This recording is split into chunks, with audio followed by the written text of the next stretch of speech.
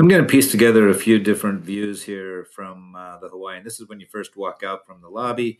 You see the fence still up at the pool, but you do see that the tiki bar is open. This is on Sunday, March 3rd, 2024. Over by the fence, the stairs to the beach, new foot washing station. That is looking to the north and the grassy area there. And here's pretty much the same view, but looking at the pool and the condos. Continue to swing around. You can see the pool equipment, and then that's the south annex and the south grass. Just moved over a little bit here by the pool equipment. A few people at the tiki bar.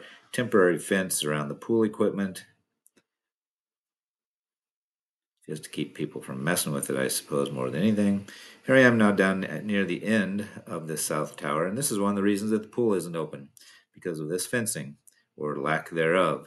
So people can just walk right through either side of that chain link fence and have access to the back area. Apparently that's a no-no, according to the health department.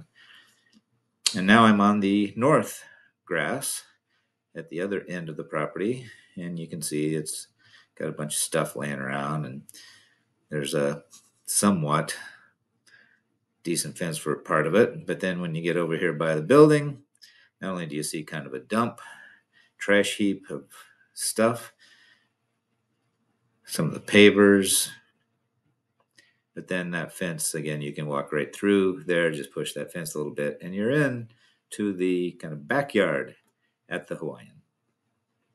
Now just taking a quick look at the indoor pool, where they're basically making no progress. Pigeon is in there, probably trapped in there. That's always nice. So there you have it. Hawaiian Inn during Bike Week at Daytona Beach Shores.